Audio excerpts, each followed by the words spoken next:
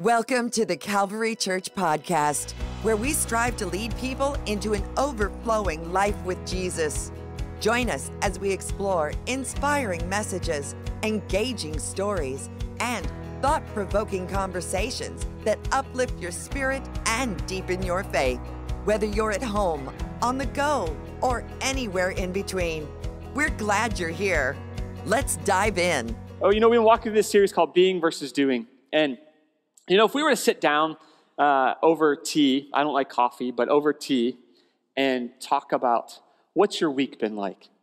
For some of you, I know it was crazy hot, insanely hot, makes me want to go to Alaska. But it was hot. But for some of you, I know this week was chaotic, was stressful, overwhelming, whatever descriptive you might share. And if we were to talk about, hey, what are the things you're looking forward to? What are you anticipating? I'm sure for many of you it would come up this thought of a respite, vacation, getaway. Well, what would that look like? How would you describe that? Maybe for some of you, you describe that as sitting on the beach, listening to the waves crashing, closing your eyes, and just enjoying. For others of you, maybe it's sitting out in a stream or by a river, just fishing.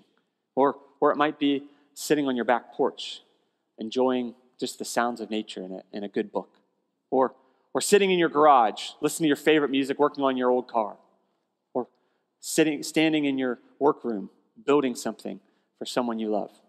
Well, what does that look like? And I don't know if you've ever wondered this, like, why do we reflect in those chaotic, stressful, overwhelming moments? Why do we reflect on times and moments and seasons that are simpler? Is it just because we're overwhelmed? Is it just because we've kind of hit the end of our rope and we don't have a limit anymore and we're burned out and all of these things we talked about last week and we just need a kind of shift? The pendulum needs to swing a little. Is that what it is? Or is it possible? Is it possible that maybe we were created for the simple? Not that we're simple-minded. Maybe we were created for the simple. As a pastor, I've experienced this many times. There are a lot of things that happen in the church. And as a pastor leading a church, there are a lot of layers to what I do. And you see this, a message on Sundays, but that's just one small part. I spend hours and hours in a week preparing a message, praying and seeking God, but that's just a small part. There's the piece of making sure we're connected and engaging with our community and supporting community leaders and changes and stresses that they go through and being a pastor to them. And there's the idea of finances and, we have buildings and structures and there's legal implications of all of that. And we want to make sure that we're above grade, that we're doing things in an honorable way, in a legal way. And I got to make sure those things are done right. And there's, Pastor Michael mentioned, sitting with people who are walking through difficult times and just being a listening ear and to be there and pastor people through difficulties. There's all these layers. And to be honest with you, there are a number of times, even over the last few years, where I've sat as a pastor and said, why are we doing all of this? Like, it's just so much to keep going. So many things to keep running. It can feel almost like we've got this big machine that we have to just keep operating. And in those moments, God's brought me back to something that I want to share with you today, that we see evidenced in Luke 10 that we've been walking through this month. It's that in the complications of life, in all that we have to do, that maybe God needs to bring us back to the simple things, to not the numerous things we have to do, but the one thing that we have to do. In a book, really powerful book called The Ruthless Elimination of Hurry, author John Mark Comer speaks into this pressure that we have in our culture to be busy, to always be doing. When you ask people, how are you doing? What's the response? It's, I'm doing good, just keeping busy. Like, it's almost like being busy is a badge of honor. And if we're not busy, if we're not overworked, if we're not overwhelmed, are we really trying? Well, John Mark Comer in his book, The Ruthless Elimination of Hurry, he sums this up really well. Here's what he said. He said, in our culture, we have become so hurried that we've lost the ability to truly live. Can you leave that on the screen for a second? I want that to set in for a second. This is really powerful. in our culture, we have become so hurried that we've lost the ability to truly live. In our busyness, we lose part of our being. This is what we've been talking about, the doing versus being. In our busyness, we lose part of our being. He says later, well, when we hurry, we miss out on the beauty and richness of the present moment. Have you ever been there? You're rushing from this thing to the next, and you miss the miracles that are happening. You're missing the really good, beautiful things that have happened. Maybe at work, you have worked for months or years on a project, and you finally see it come together, and it all comes out, and it's beautiful, it's wonderful, and it's better than you could have imagined. And what do? You open your inbox, you start on the next thing, and you move on. You never get to embrace the richness of the present moment. This is our life. This is what we do. You see, we've been talking about this month that when our identity and worth is defined by what we do, we miss the beauty and the value of who God is shaping us to become. So when our being and our worth is so wrapped up in what we're accomplishing, in the mountains that we're climbing, in the peaks that we're conquering, when it's so wrapped up in that, we miss the beauty of the journey. We miss the beauty of the process. And I know the process can stink sometimes, but there's beauty in the process. If you have kids, look back over your past memories and pictures of your kids at different stages. I promise you, in each of those stages, if someone were to ask you, is this moment beautiful? On numerous occasions, you'd say, absolutely not. Do you know what I just had to clean up? Do you understand that I'm hoarse right now because I've been screaming at the top of my lungs? No, we would have never said that in the moment, right? But when we look back and we see the beauty of the journey, there's a beauty in the journey that you're on. And when we were so wrapped up in what we're doing, in our busyness and our hurried attitude, we miss the beauty of what God is doing. And this is such an important story that we've been walking through this month. Luke chapter 10. And it's a story of these two sisters, Mary and Martha. And really the polar opposite approach they take as Jesus comes into their home as a guest. And if you've been with us, we've been reading through this story. And we're going to jump back in Luke chapter 10, in verse 38. We're going to read through verse 42. Here's what it says. It says, as Jesus and his disciples were on their way, he came to a village where a woman named Martha opened her home to him. So remember, Martha, this sister, she's the one that invites Jesus in as a guest and his disciples, but really the story follows their interaction with Jesus, and she welcomes them in. She opens the door. Verse 39, it says, she had a sister named Mary who sat at the Lord's feet listening to what he said. So picture Martha opens the door, Jesus walks in, sits down, just like this. And he begins to teach. He begins to share. This is the Son of God, like God in the flesh. And he's speaking with remarkable wisdom, insight, passion, charisma, all of it. And Mary finds herself at the feet of Jesus. What's she doing? She's listening. Martha, on the other hand, not what she's doing. Here's what it says, next verse 40. But Martha was distracted by all the preparations that had to be made. She came to him. She's irritated. You've been there. You're cleaning up after dinner, and you walk into the living room, and your husband's set back, relaxed, taking a nap. And you're like, you've got, mac and cheese on one hand and a 2-year-old hanging from the other. And you're like, dude, come on. Do you understand what I'm doing? Let's do this together. This is Martha. Martha is overwhelmed.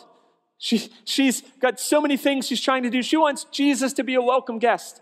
And here's what she asks in the second part of verse 40. She said, Lord, don't you care that my sister has left me to do all the work by myself? Tell her to help me. Do you see what's happening here, Jesus? The lazy one, Mary, is just sitting there like a bump on a log next to you, listening to you. And I'm working my butt off here. I'm exhausted. Do you know what I've had to go through today? Like, it's been a tiring day. And now I walk in the room and you're just sitting there relaxing. Tell her to stop, get up off of her butt and do something for me. Tell her to do some work. Jesus' answer, and this is what we're going to look at today, was not what you would expect. Like, in this moment, think about how you would respond. If you had guests if you came as a guest to someone's house and they're like, tell them to get up and do something. And you'd be like, yeah, go do something. We'll talk some more later, okay? We've got nothing but time. But that's not what Jesus said. Verse 41, he said, Martha, Martha.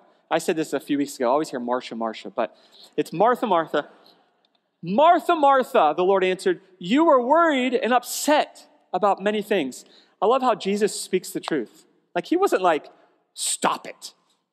Don't be angry. Don't be upset. He said, you're upset about many things. But here's the deal. Few things are needed, or indeed, only one. So he wasn't in any way diminishing what Martha was feeling. Jesus is a master at empathy, and he wasn't demeaning her or putting her down or judging her because she was working hard. He was saying, you are upset, but there's only a few things that you really need. And actually, there's only one that you need. Martha was overwhelmed with her list of things that she needed to get done. She was upset that no one was helping her. She alone was responsible for everything that needed to happen. And Jesus' response was no way criticizing her work ethic, trying to say, you're a workaholic and get over yourself. He was calling her to something that he's calling you and I to today. With all of you things you have to do. I know if you look at your phone right now, and you probably just did, all the things on your calendar. If you have your task list on your on your phone, all the things are scrolling through that you just need to check off. In your head, you're thinking of all the things you need to do today before tomorrow. You're thinking of cutting the grass or putting away the laundry or the work project that you need to do or what you need to get ready for work tomorrow and the extra hours you need to put in to just catch up from this past week and all these things. And Jesus is speaking to you.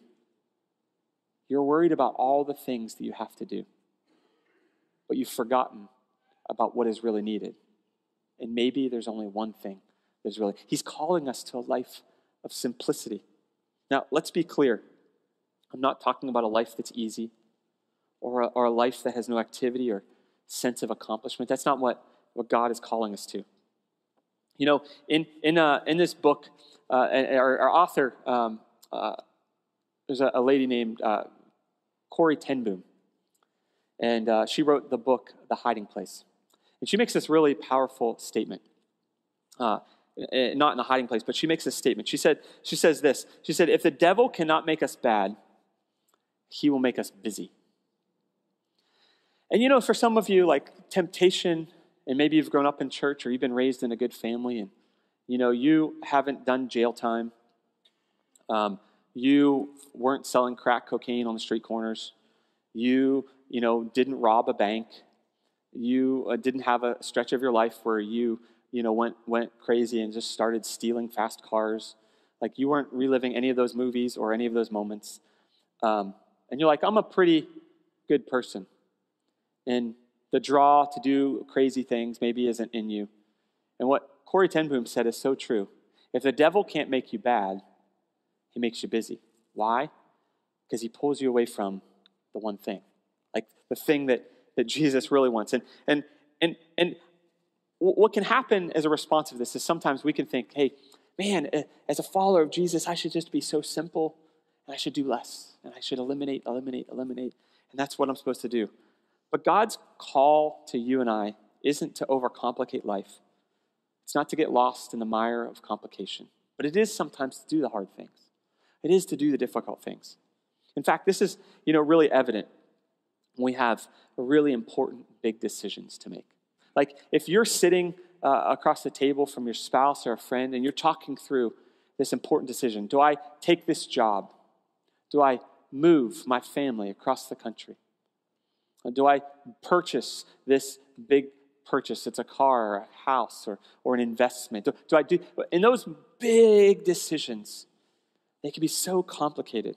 And regardless of your process to make big decisions, maybe it's to put together the pros and cons. Maybe it's to seek wise counsel from people in your life who are wiser than you, or maybe it's you just make gut decisions. Whatever that process looks like for you, you will always make the best decisions when you uncomplicate, when you simplify the decision. That's just a fact of life. It's when you get down to the core of what you're deciding that you'll find yourself making the best, most accurate decisions. And this is the principle. This is a simple truth. It's that complications always bring confusion, while simplicity brings clarity. I know it's a dull statement, like, of course, but complications bring confusion where simplicity brings clarity. And in the midst of life, how do we find the clarity that comes from being simple, from simplifying? Jesus called Martha to a place of simplicity. He said there is only one thing that is needed. And he calls us to the same thing. This is what he said in verse 41 again. He said, Martha, Martha, you are worried and upset about many things, but few things are needed, or indeed only one. He boiled all of these things she had to do down to one thing. Jesus did this elsewhere in the Gospels. As he was being asked by the religious leaders, what is the greatest commandment? There's over 600 laws in the Jewish law. 600. What's the greatest one? How do you sum up 600 in one? And he says, love the Lord your God with all your heart, with all your mind, with all your soul, with all your being, with all your mind, spirit, strength, all of it. And then he says, and love your neighbor as yourself. We talked about that last month. How does he do that? He's not eliminating, he's simplifying. And there's a big difference. We will have a better life, a healthier life, a more productive life when we embrace the simplicity of what God has called us to do and called us to be.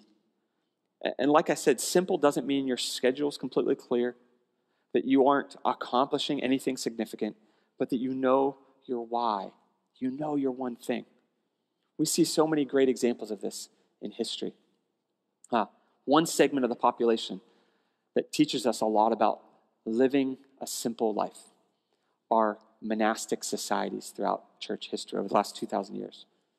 As monks gather and speak into the simple. One of the centuries in church history that we learned the most about living a life that is simpler is the 17th century. In the 17th century France, with all of its power struggles, debts, constant unrest, lived numerous spiritual giants whose wisdom we still glean from today. These are men that we look to, like Francis de Sales or Blaise Pascal, Madame Guyon, or Francois Fenelon, who all pursued the inner path of devotion to Jesus that shed so much light on both their world and ours today that we glean from. One of the shining stars in the 17th century, though, was a lay monk.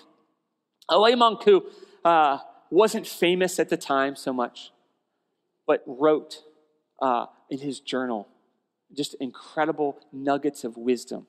His name was Brother Lawrence. And his conversations and his writings were summed up in a book that's called The Practice of the Presence of God. It's an old book. If you ever get a chance to get a hold of it, it's not an easy book to read.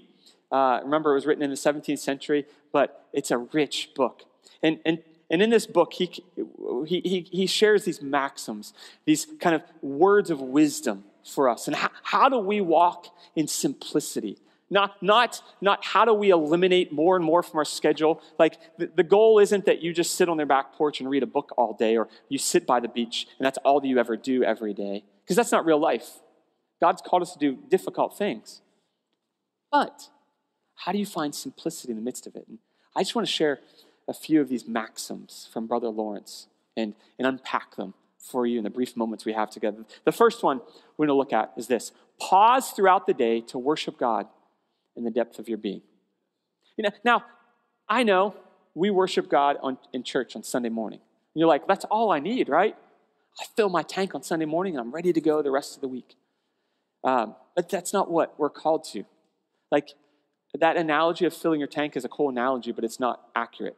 We're not cars. We don't have tanks, right?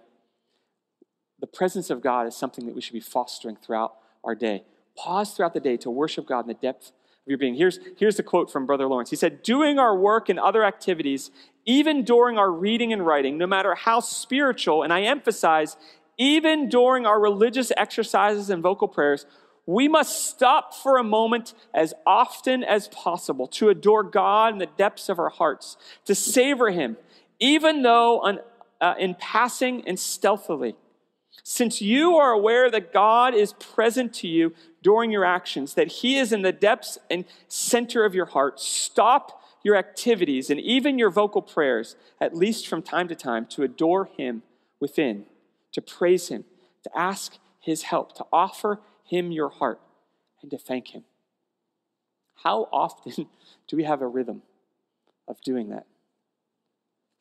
That maybe you sit in front of a computer screen all day. Maybe you need to set a reminder on your phone every 2 hours to get up, to go walk around the office, and just thank God. God, thank you for your presence today. Thank you that you are with me in even the drudgery. Maybe for you, you need to put down your tools and what you're working on. Maybe you need to take a 1-minute stroll around the work site and just be aware of the presence of God. How do we simplify our lives? Be aware of what's happening on a broader scale, that God is working in you and through you. In Philippians 4, the Apostle Paul writes this in verse 6. He says, do not be anxious about anything, but in every situation, by prayer and petition, with thanksgiving, present your requests to God. And the peace of God, which transcends all understanding, will guard your hearts and minds in Christ Jesus. Why is that true?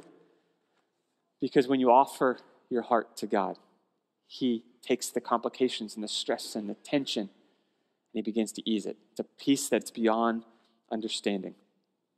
Second maxim, roll your actions to be acts of communion with God. Roll your actions to be acts of communion with God, that even in your activity, even in what you're doing to get paid or to take care of your family, see it as communion to God. It's an act of communion to God. Here's the quote. He said, we must continually apply ourselves so that all our actions, without exception, become a kind of brief conversation with God, not in a contrived manner, but coming from the purity and simplicity of our hearts. That we have this ongoing conversation with God. Paul says, pray without ceasing, but he's not saying pray without ceasing. He's saying, continue this conversation with God, even when you're not in church, even when you're not doing something, quote unquote, spiritually inclined. In John 15, verse 4, in the ESV version, Jesus said this. He said, abide in me and I in you, as the branch cannot bear fruit by itself unless it abides in the vine. Neither can you unless you abide in me. Abiding in me doesn't mean you sit in a church building or you sit at an altar 24/7, 7 days a week. It's that you're walking with a sense of abiding in him. That you have an ongoing conversation. God, help me. I'm going into this presentation. God, help me. I have this difficult conversation with my supervisor or with this employee that I have to talk to about their behavior or their poor performance. God, help me. Help me as I walk into this break room and I know that coworker is going to be there that just brings such stress and anxiety into my heart. God, help me. Help me as I go through this day and I have to make some difficult decisions. That you're abiding in him. The next maxim is that the presence of God provides life and nourishment for the soul. What's Brother Lawrence say here? The presence of God provides life and nourishment for the soul. What he's really saying is that the presence of God is more than just a go-to when you're at the end of your rope. It's for constant upkeep. It's for what we should do. Here's the quote. He said, the presence of God is then the soul's life and nourishment, which can be acquired by the Lord's grace, that God offers it freely to us.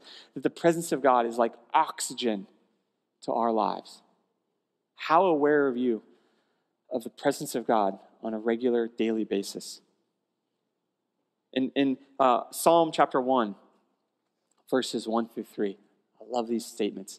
It says this, that the person, verse 1, it says, blessed is the one who does not walk in step with the wicked, or stand in the way that sinners take, or sit in the company of mockers, but whose delight is in the law of the Lord, who meditates on the law day and night. Listen to this, verse 3. That person, so verses 1 and 2 describe this specific person who's planted by streams of living water in the presence of God. And then verse 3 tells us what that person does. That person is like a tree planted by streams of water, which yields its fruit in season, whose leaf does not wither, whatever they do prospers. Notice Nothing described there in those verses is what that tree is doing or what it's taking to be healthy, but simply this one thing: it's planted. Where are you planted? What are you abiding in? What are you abiding in? And the last maximum I want to share here is this: before and after each task, pause briefly to look to God. Before and after each task. You might not be able to do this in your workplace before a meeting, but before you go into that meeting, pause to look to God. God, guide me. Holy Spirit, lead my words.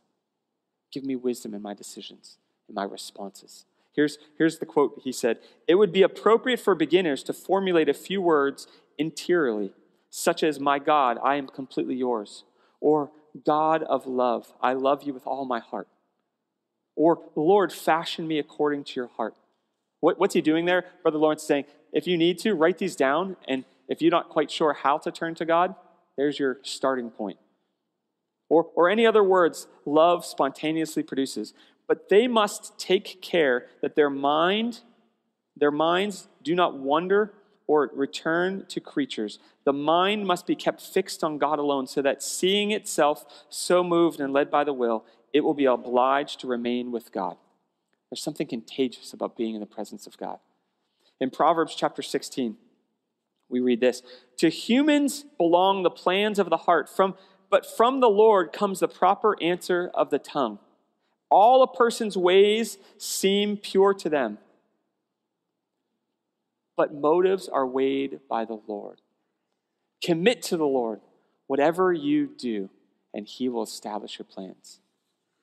Do we turn to God before we embark on big tasks? Do we turn to God when we're doing what we might call secular work, what you're doing on a daily basis? We should take time to turn to God. So what a challenge this way of life is, especially in today's society. This is such a countercultural approach to life, because we're not defined by who we are in our culture. We're defined by what we accomplish and what we do. The accolades aren't going to come because you're a centered person, because you've managed to find your one thing. People won't cheer for you. They'll cheer for you when you're wiped out, exhausted, limping across the finish line, and you've got everything done. But that's not the way that God's called us. It's not what Jesus has called us to. I don't know what your schedule looks like on a normal basis, but sometimes when I look over my schedule, the anxiety can build. All the things I have to do, all the decisions I have to make, all the plates I have to keep spinning, and it can become overwhelming. I just look at my week, this coming week, and I look at like, wow, I'm going to be in like a meeting from 9 a.m. till 5 p.m., no breaks. I'm just running from one thing to the next. I think, oh man, how am I going to do this? How do I sit with this person that's walking through hell on earth, and a few minutes later sit with this person that needs some input on a big decision they're making in their life, and then take these next couple hours and write a message? How do you do all of that? And what you're facing in your schedule is equally overwhelming, I know.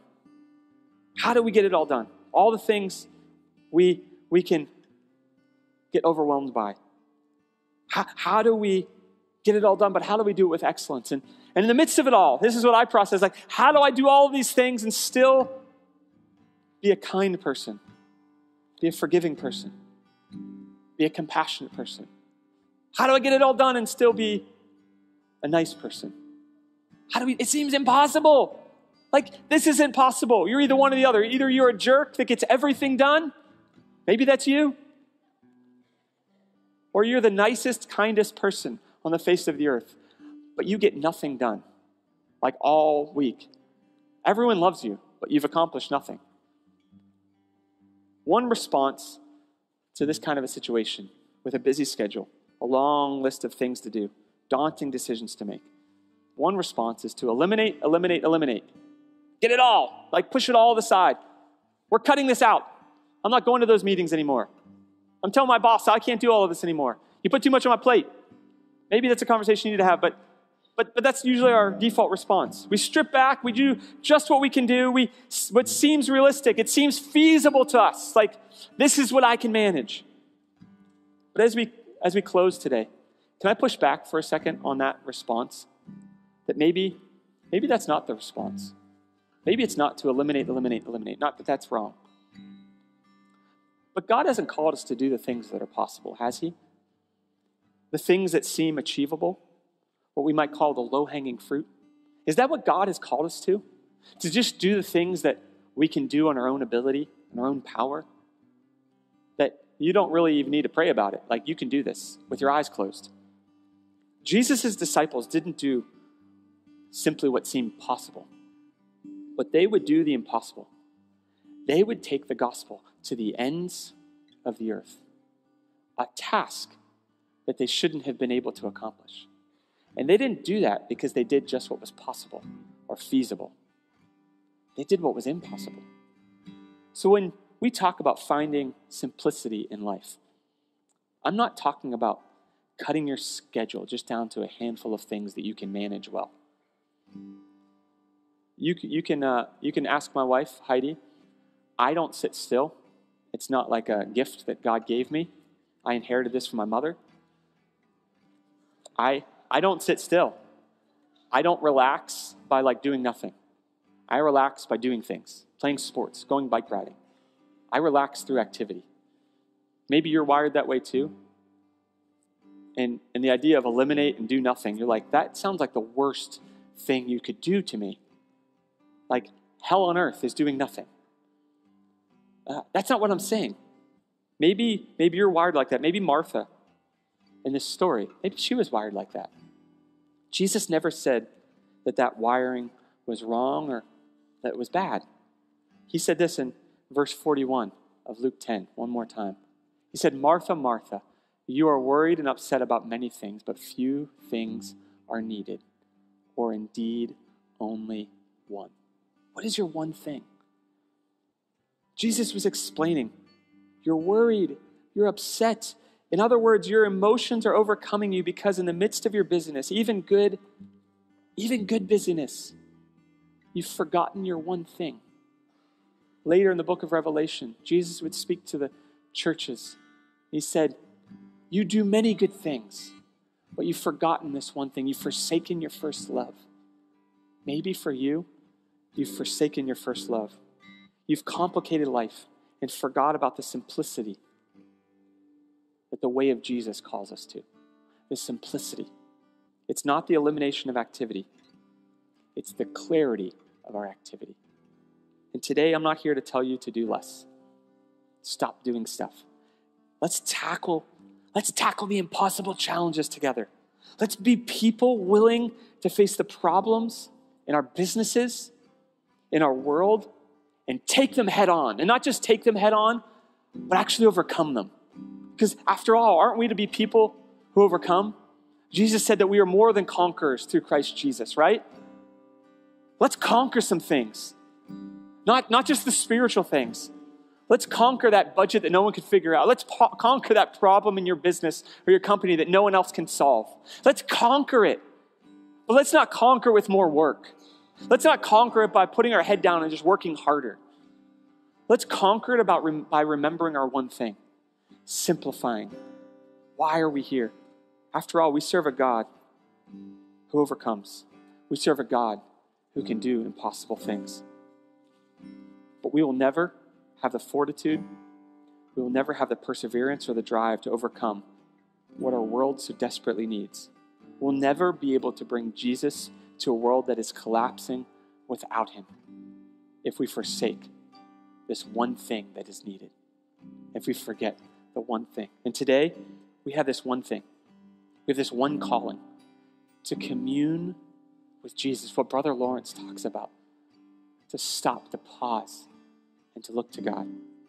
That in the midst of all we are doing, in the midst of all our busy schedules, the difficult projects, and sometimes challenging circumstances, that we remember the simplicity of Jesus first, of bringing his presence into our work. Thank you for joining us today on the Calvary Church Podcast. We hope you found encouragement and inspiration in today's message. Remember, you are not alone on your faith journey. If you enjoyed this episode, please share it with your friends and family. And don't forget to subscribe to our podcast so you never miss an episode. For more information about our church, upcoming events, and ways to get involved, visit our website at calvaryirwin.com or follow us on social media at Calvary Irwin. Until next time, may God bless you and keep you. Have a wonderful week.